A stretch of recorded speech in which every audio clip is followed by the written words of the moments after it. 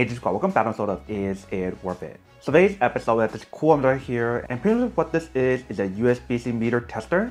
If you can see for the one that we got right here from this brand, if you see the way how they designed it is actually very similar to the other one that I viewed in the past, which is right here. And it is the same exact thing and same design. Only difference is the fact that for this one that I showed you last time, it supports up to 100 watts. That is what they mentioned.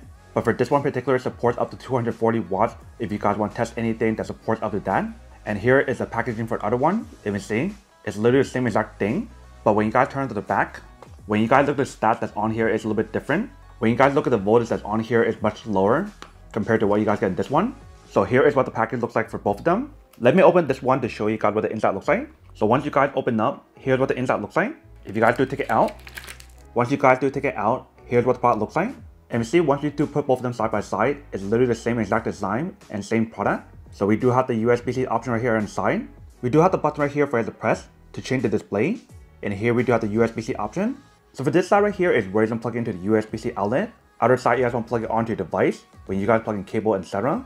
And then obviously in the front is the display screen to show you guys the stats when you guys do use it. So both of them work the same way.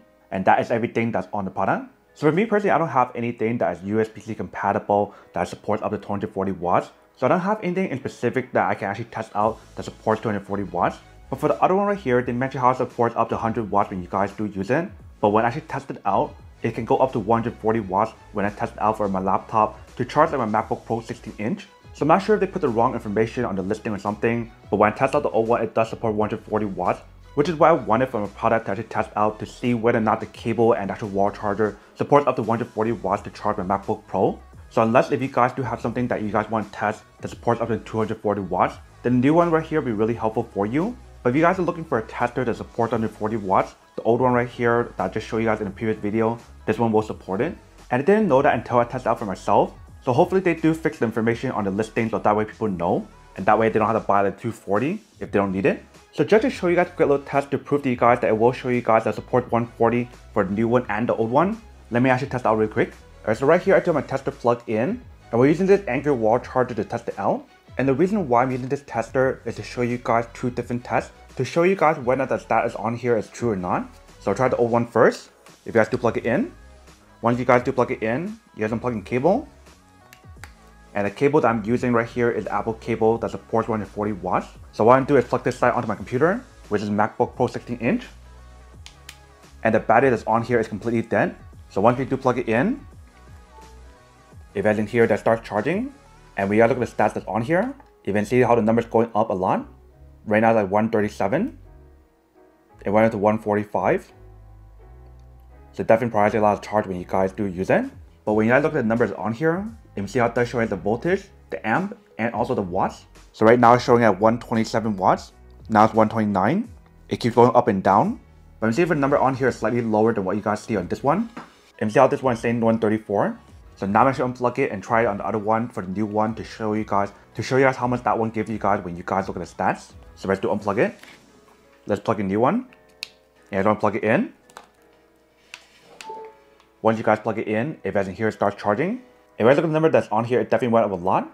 So right now that's 133. And it's slowly going up and down. But when you guys look at the number that's on here, it's showing 125. It's slowly going up and down.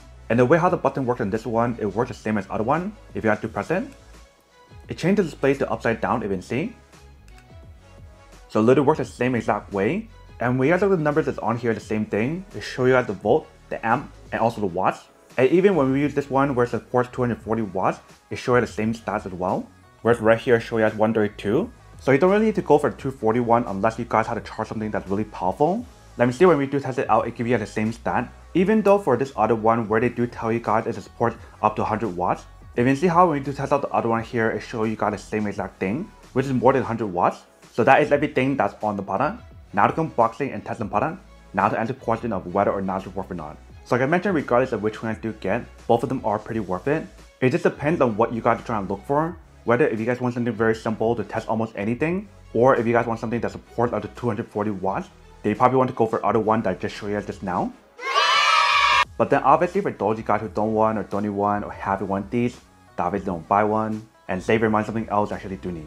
So that's basically everything for this video itself. If you guys like this video, make sure to smash that like button in the bottom. That will definitely help this video out, and it will definitely help with the algorithm as well to promote more videos for you guys, so you guys can see more of the videos or similar videos as well. But as always, make sure to stay positive, be you, and I'll see you guys in the next episode of Is It Worth It? Peace.